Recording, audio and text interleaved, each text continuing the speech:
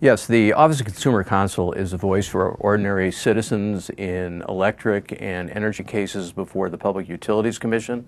And over the last 30 years has saved consumers about $1.7 billion in rates. And if the General Assembly does not renew the OCC this year, it would go out of business next year, and consumers then would not have a voice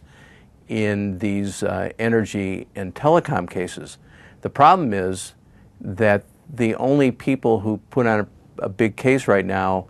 are the Office of Consumer Counsel, in addition to the utility itself and the staff of the Commission, and it's only the OCC that represents ordinary citizens in these cases. So if the OCC would go away, it's very likely that utilities would end up with more money from consumers going forward.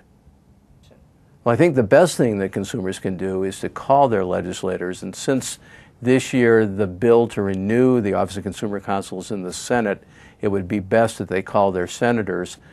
and that they emphasize that a bill needs to be introduced so that the OCC will continue saving consumers money in energy and telecom cases.